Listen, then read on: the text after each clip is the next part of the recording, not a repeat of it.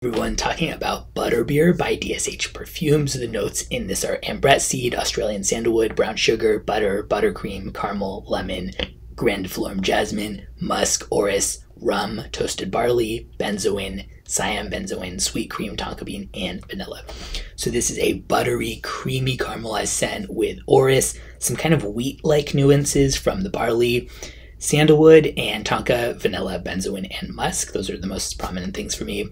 There's also like a little bit of rum in it to make it feel more adult, but for me at least, it's definitely not too over-the-top boozy by any means, and I am not a fan of boozy notes. So at the opening, I thought this was going to be kind of like over-the-top sweet and sort of kitschy, and DSH is one of my favorite fragrance houses. Don Spencer Hurwitz, the perfumer, is one of my favorite perfumers, but when I was going into this, it was just like less nuance than I was expecting for that first kind of moment. Like, oh, damn, okay, well, I guess it's sort of more one of those kitschy scents.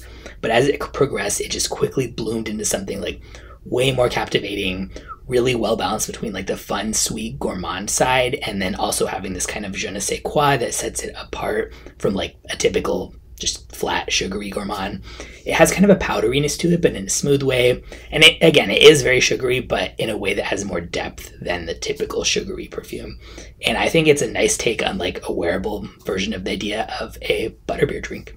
$145 for a 60 ml, low to moderate longevity and projection, and unisex leaning feminine. And I'll link in the description where you can check it out.